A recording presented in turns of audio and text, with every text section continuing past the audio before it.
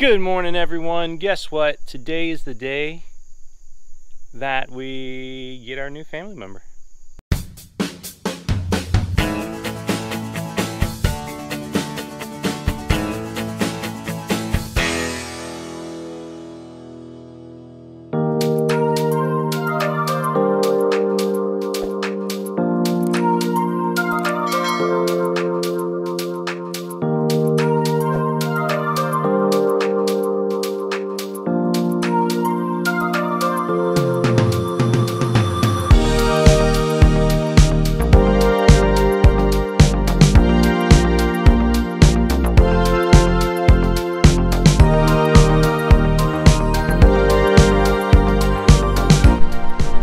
So nervous to drive this thing right now. Oh, it's so big.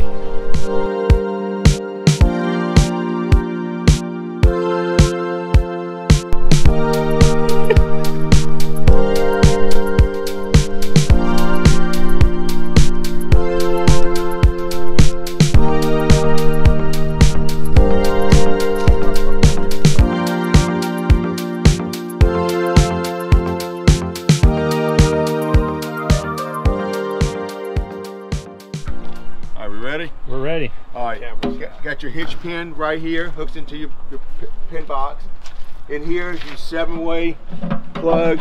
Best place to store it when not using it, store it right up in here, along with your breakaway. Under here, you got a deep cycle battery under this cover. With the battery, all my routine maintenance, I use what I call the 6-month rule. Take this cover off, take the caps off the battery. If you need to add fluid, add distilled water to it. Okay. Got your water pump switch right here. You can turn it on here or inside as well. You know, only use your water pump switch when you're pulling water from your freshwater tank. Never when you're hooked up to city water. Okay. Because you're already getting water pressure coming through the city water. So if you're boondocking or something. Correct. Like that, use it. This little switch right here turns off these little blue LED lights underneath this slide. You have an outdoor shower with the spray nozzle on it. Has hot and cold. Very important with this, when you're finished using this, make sure you turn these off. Because if you leave them on and go inside to shower or wash dishes or what have you, you're only going to get lukewarm water, because this is your lowest point. It's feeding this first. Right here, your cable hookup is this coaxial connection in the middle. The other ones, and also right here, are for outside TV. So if you use satellite, you're going to need a splitter to go which television you want it to go to. Two 110 plugs right here on the side. Outside TV. Possible. Your city water connection, your black tank flush. I'll get to this in just a minute. Now these levers right here, the diagram here, this is where I'm talking about grand design, making everything user friendly. So if you want to fill your freshwater tank, you can hook your hose up to this and move these levers into that position. And when you put your hose in there, it automatically fills your freshwater tank. Once it's filled up, maneuver them up to dry camping position and turn your water pump on. If you could use the water at the campground, you know, hooked up at the spigot with city water, maneuver them to the city water position, and then you got water coming through. And then same thing, winterize and sanitize. So that when you winterize, it automatically bypasses your hot water heater. You don't have to look for a bypass switch anywhere. You can do it all right here. Yeah. Over here is your leveling system on this wire. Here's the switch position. So turn it on right here. So it comes on, it just, when it's blinking like that, let you know how far you're off, whether side to side or front to rear. You got a menu button right here, shows your battery voltage, how far you're off kilter, rear to front, side to side, tilt angle. And then the next one that comes up, it says auto retract rear, enter to begin. So that's to bring up your rear jacks, but they're already up. I haven't put them down. Okay. So once you're all down, you can hit that, it brings up your rear jacks. Hit it again, it says to retract all. Never push that button unless you're hooked up to your truck. Because if you got them all down and go, okay, yeah, retract them all, let's do that, your unit's just going to take a nosedive, and I don't want to be around when that happens.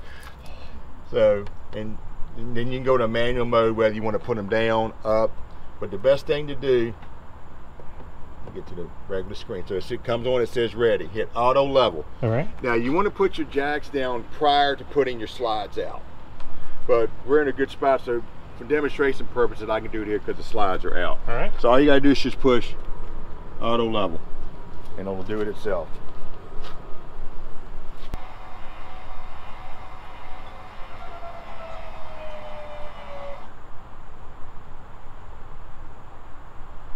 You got one of your, you got a little LED light here, the push button LED light so you can see it at night. This is one of your sewer hookups. You have one towards the back right here. Right here, open that, sewer hose storage. So with that being said, you're hooked up at the campground, it's time to leave, you got to dump. The levers are in here. Got two grays and a black. So what you want to do first, you want to pull your black first because that's going to empty everything out of your toilet. I suggest with your sewer hose to have a clear end on it so you can see when it's finished running. Once that's finished running, close this, then you can open up either one or both at the same time. Your grays, that's all your sink and shower water, and that helps rinse out that sewer hose for all the gunk that was in it. Okay. Once that's finished doing everything, you want to have two separate hoses for your city water and your black tank because you want to avoid that cross contamination.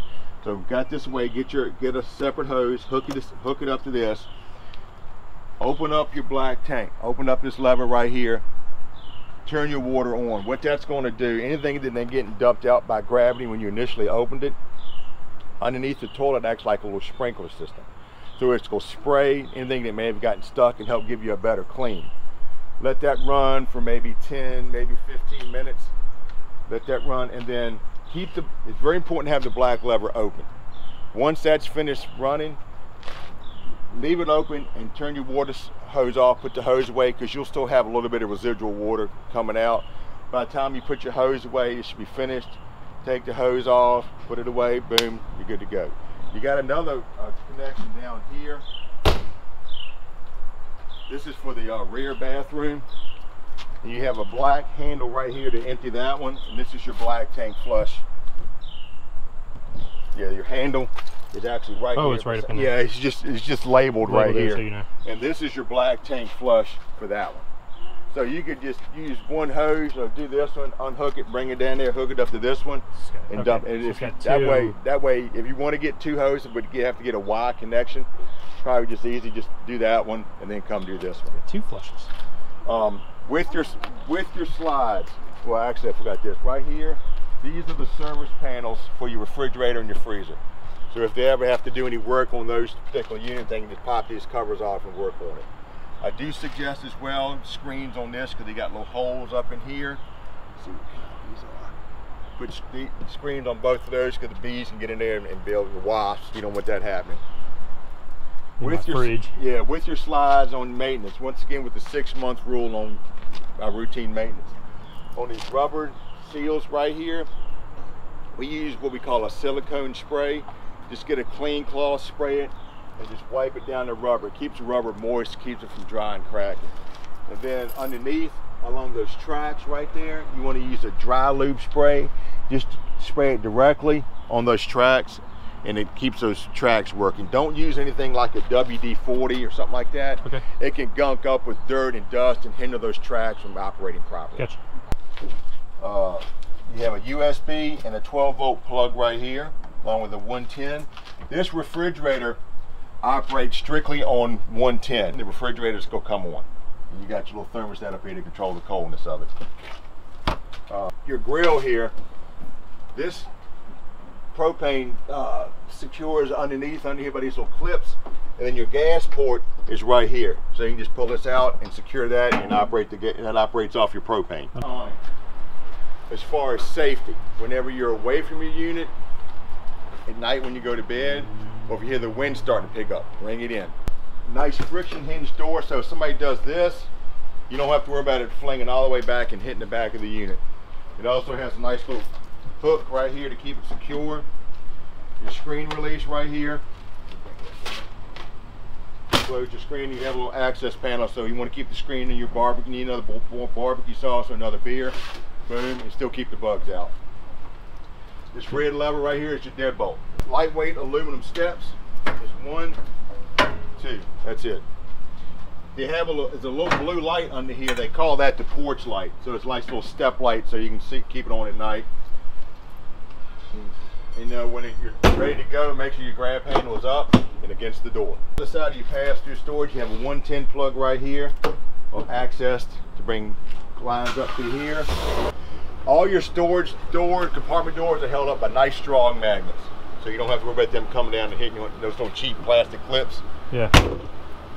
Your other 30-gallon propane tank. All right. I tell my customers prior to going in, welcome home.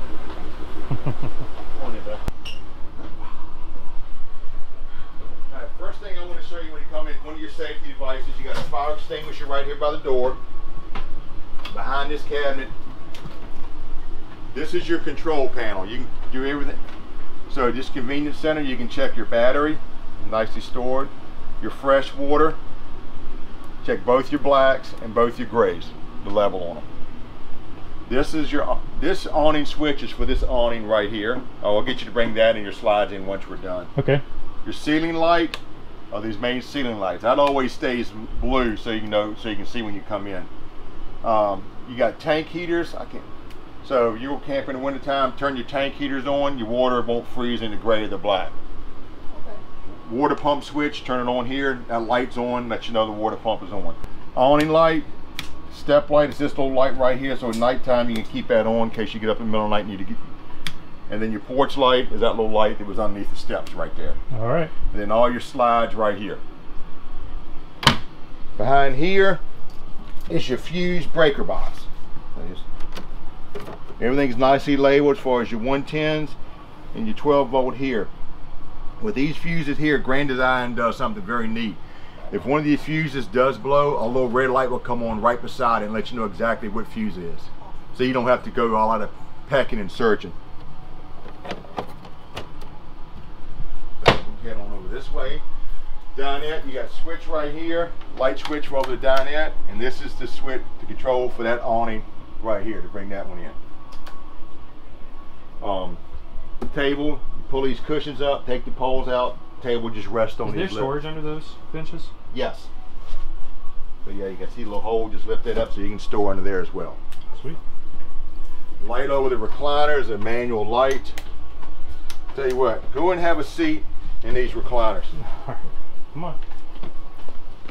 I'll give you a test run on these. So the handle right here by your leg, pull this handle, pull that up. The light in here, and a LED light on the bottom as well. And a nice massage. 3 stages of the massage feature. This isn't even camping anymore. I know, man. Like I said, Grand Design looks out for their customers, man. Yeah. It goes all the way back. And this lifts up for storage. So that's the best space to keep your remotes. Man, you almost want a rainy day when you go camping. Oh, no doubt. Yeah. I tell you, I went in the wintertime, these heated seats are awesome. Light switch, this turns your exhaust fan on. So you just got to open it up here and you can turn it on right here.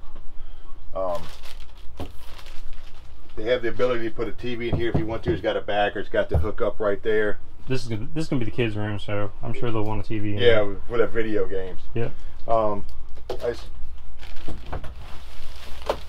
This is one of your emergency exits right here. It's kind of hard to see how it operates behind it, but you have one in your room. I'll show you. It operates the same way.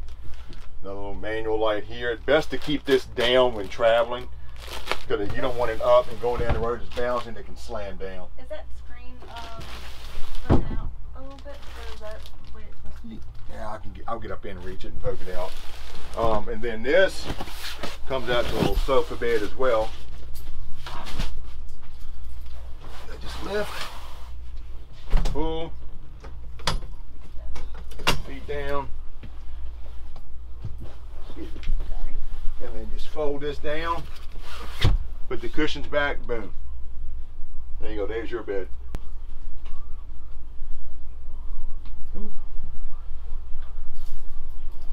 All right. All right, yeah. Come on in here. Radio is an AM, FM, CD, DVD player, and is also Bluetooth compatible. All right. So you have 2 zones, zone 1, zone 2. Zone 1 is your indoor speakers. And then zone 2 is your outdoor speakers. You can do them individually or you can do them together. It's up to you. This top button right here is your power button. Turns it on. Your dimmer switch is right underneath the power button. What you can do is control the brightness of the flame. So you can use this as secondary heat, or you can just use it for ambiance. Say your pantry has the same type motion sensor light in it, so it'll come on when you open there. You have a 110 plug on this side of the island. GFI plug right here, so if the kids have something plugged in, or your here is your propane detector. Oh, okay. To light your stove, come on over here. Very easy. Hold this down, push it down to where the flame button is. Just push your igniter. There you go. To light the stove, just turn this over here, clicking. Then when you hit it stops clicking, the pilot should be on. So you just come down here and see the pilot. Oh, the lights up. See it? See it's lit? Yeah. You want to hold it in for a few seconds for it to catch. Once it catches, let it go, and then turn it, and there's your burner. And this is the timer right here beside it. Full stainless steel sink. That's the water coming through the fresh water tank on the water pump. Okay. So you see you got good pressure coming in. Your refrigerator, this runs off electric and gas, either one. So your temperature set, this actually sets the temperature of the freezer, with 9 being the coldest. So you see it's nice and cold in there. 4 complimentary ice trays. Double refrigerator. Your mode button, this is how, so right now if you hit mode, you see it's on AU, which is the automatic mode. So it's going to automatically pick up your shore power when you're plugged in. All right. And then as soon as you unplug, as long as your propane's on, it will automatically switch and operate off the propane. Okay. Or if you want, you can just hit it, do strictly AC or strictly propane. But best thing to do is just keep it on automatic. Auto and let it flip. This is your on-off button. Just hold that down to turn it on or off. Now with this, USBs tucked up in here, so you can set your cell phones up here and charge them up. Yeah. Plug right here. Plug right on each side of the light. You got 2 light switches. This one controls that one, and then your pendant lights over the sink. Underneath this controls that exhaust fan right there. So come on over here and show you. And that's the rain sensor, right? I believe it is. Does it have the umbrella on it? Yeah. Yeah, that's a rain sensor. So if in the mornings there's a lot of dew, it won't open because it's sensing the moisture on it. Now with your toilet, I couldn't show you that because it was kind of tight fit.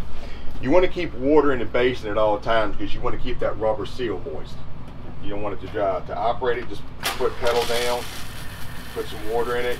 When you use the facilities, hold it down, and just add a little bit more water to it. Oh, so it doesn't open unless you push it all the way. Correct. Awesome. Make sure all your doors and all stuff like this is closed when traveling. Light switch here. Your shower door. Your shower door when traveling. Close it. And make sure that's on. But you got the same deodorizer and toilet paper ring here, let you decide where you want to go. Motion sensor light right here. This is good, and at night you got to get up good. It'll automatically come on as soon as your senses it. You're there. You got some AC in here. No doubt. Light switch here. This is the same emergency window that you have in the bunkhouse. When you ever need to use it, God forbid you don't, this tab, pull the screen out. Both of these lights have push buttons. Turn these on, and these are manual lights as well. Have 110s on both sides of the headboard, 2 USBs right up top up here. You do have storage under the bed as well. I tell customers, great hiding place for Christmas gifts. Kids never think of coming here and looking under the bed. Yeah, really. If you could just leave your first and second born behind, they'll be fine. There you go. Thank you, man. All right. So there you have it. The new addition to the family is a 2020 Grand Design Reflection 311 BHS.